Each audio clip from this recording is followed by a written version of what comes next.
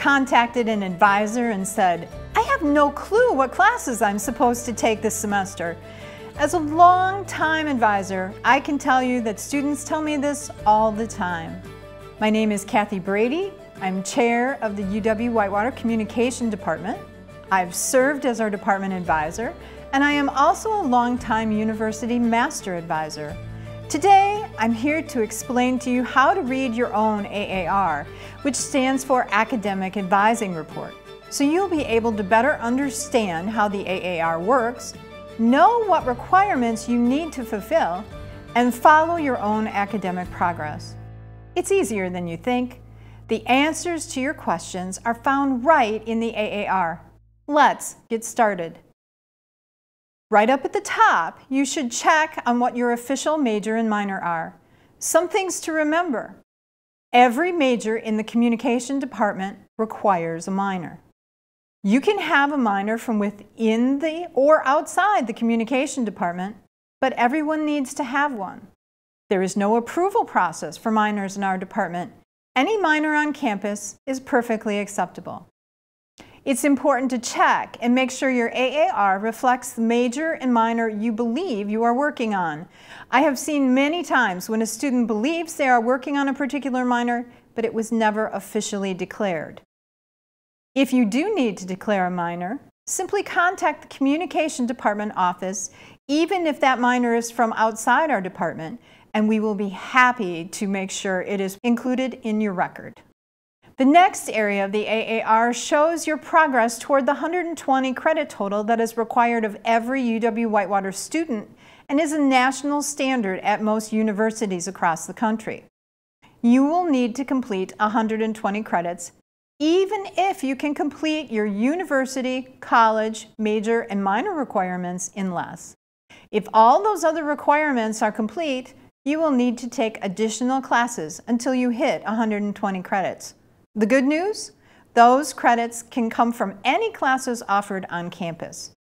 On this student's AAR, we see they still have 10 credits to go to reach the 120 credit requirement.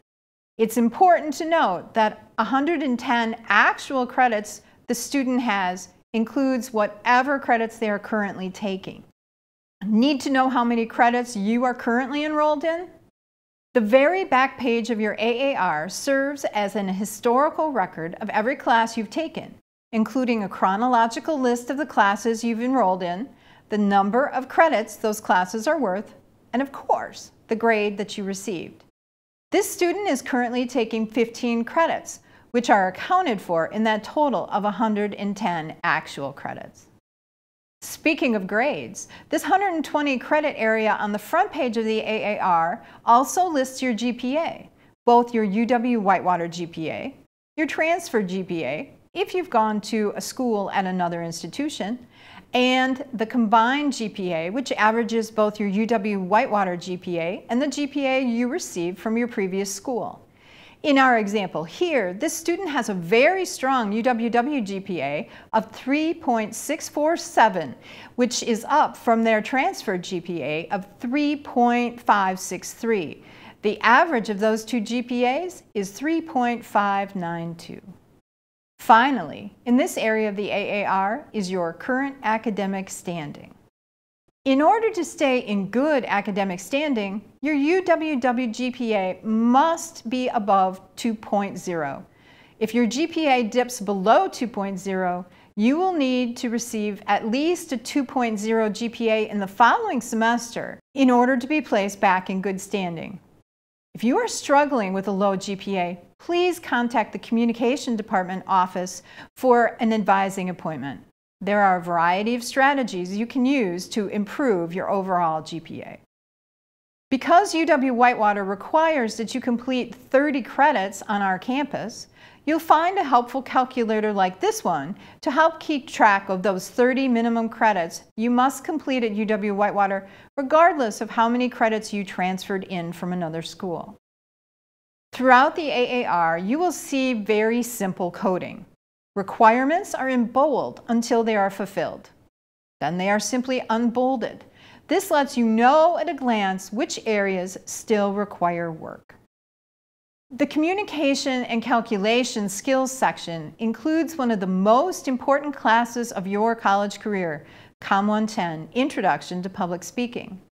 If you haven't yet taken this class and you think your speaking skills are in good shape, please feel free to inquire about the COMM 110 waiver process, which involves taking a quiz and, of course, giving a public speech to a group of speech instructors. Call the department office if you wish to learn more. This entire section of your AAR, which includes English, COMM 110, and Math, are all to be completed in the first 60 credits of your college career. If you are past that mark and still have one or more of these classes to complete in this area, please make this a priority. And as always, if you have any questions, please ask. Now we're on to university requirements. This is the area of your AAR many of us think of when we hear the words Gen Eds. We're going to walk through some of the requirements, the rules regarding some of those requirements that sometimes confuse students, and talk about a quirk of the AAR that might cause you trouble if you don't know about it. First off, quantitative and technical reasoning. In plain English, this is the area for science and math courses. There are 3 requirements. 1, you must have 7 total credits of quantitative and/or technical reasoning classes. Second, you must have 1 4 to 5 credit lab science class designated GL. And finally, you must have an additional class designated GL, GN, GQ, or GM. This second class must be in a different area than the first. If your lab class was in biology, the second class in this area must be from a different subject area. When I tell students about this requirement, they often say, "But I already had a math class." This is a different requirement area, and if you don't like math, you can simply take 2 science classes to fulfill the requirement. The next 3 sections of the AAR are cultural heritages, communities, and physical health and well-being. Of note is Gen Ed 390, or Core 390, World of Ideas, which requires junior standing. This means that you need to have completed 60 credits in order to be able to enroll. The next section, E, Electives, is where you truly have a great deal of freedom in what you wish to study. This area allows you to pick 8 to 12 credits from any course labeled General Education. You can find courses for this area by searching on the designations that are listed, which stand for Creative Arts, Engaging Differences, Lab Science, Natural Science, which is non-lab class, Quantitative, Social and Behavioral Skills, and Wellness and Lifelong Learning. Remember when I promised that I would let you in on a quirk of the AAR? Well, heads up, because it's time to take a look at something that can throw you for a loop if you don't understand it. When we look at the university requirements section of this student's AAR, we see that they have earned 28 credits and that they have 4 credits to go. So far, so good. Let's take a look at the specific classes they still need to complete. Quantitative and technical reasoning says it still requires 3 credits. This particular student has AP credits for a biology lab class, so they need a 3-credit course designated GM, GN, GQ, or GL in any area other than biology. They also need Gen Ed World of Ideas, a 3-credit required core education course. But wait a minute, this student has 6 credits that are required to complete this section, but the calculator under the header for this section says only 4 credits are required. Why is that? Let's jump ahead and look at the electives section. This section states that it allows 8 to 12 credits. But if we add up the electives listed in this area, we come up with a total of 14 credits, 2 more than are allowable in this area. And there, my friends, is our quirk of the WIN system. The electives area of the AAR is a catch basin. It holds all the classes that you take that meet the criteria for this area, even holding more than you will receive credit for in this section. This explains why the credit counter under university requirements was listing 4 credits required when the student still has 6 credits worth of requirements in this area. Those extra 2 credits are in the electives catch bin. The key? Be sure to meet all your individual requirements and you will be okay. For this particular student, that just means completing that second math or science class and World of Ideas. Don't worry though, all the courses still count toward your 120 credit requirement. If you earned an associate's degree, the things we've talked about so far probably haven't appeared on your AAR. Instead, you likely have a statement like this one. You may still need to complete the diversity requirement and will still need to complete the college requirements that we are about to discuss. The requirement for a diversity course can be met by taking a wide range of courses that focus on the experience of a particular ethnic group and are designated DV. All communication and journalism major requirements offer COMM 424 cross-cultural communication as either a required core course or an elective.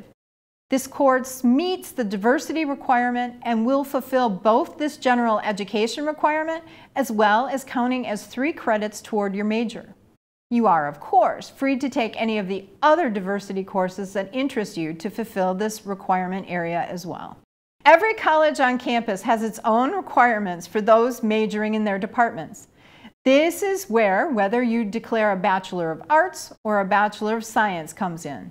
For our college, the College of Arts and Communication, a Bachelor of Arts requires you to do the following. First, earn 2 credits of general art. These credits have to come from outside your own department, so communication or journalism majors can't use journalism or communication classes to fulfill this requirement. Classes you can take to fulfill this requirement include art history, creative writing, survey of American jazz, survey of African American music, intro to classical music, theater appreciation, or dance appreciation. Earn 6 credits of general humanities, GH, from 2 different areas. The communication department offers GH classes that count towards some of our majors and minors that qualify for use in this area. They include COMM 240, public speaking, not to be confused with COMM 110 that everyone is required to take, COMM 242, communication and team building, and Journalism 224, media criticism. Other GH course areas include specifically designated courses in literature, languages, history, philosophy, and religion. While the Bachelor of Arts is by far the most popular degree type in our department, the college also offers a Bachelor of Science. This requires you to complete 13 credits of math and science, now designated GL or GQ. On your AAR, your requirements may list GL or GM. They refer to the same classes, however.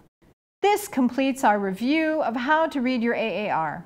Let's review the requirements we've discussed that you are responsible for. First, successful completion of 120 credits. Remember, it is possible to complete all the other requirements asked of you and still need additional credits to meet your 120 credit total. You need an overall UWW GPA of 2.0 or higher to graduate. You also need to complete the specific requirements asked of you on your AAR, such as COMM 110, English, Math, and Science courses. You need a total of 32 specific credits listed in your university requirements.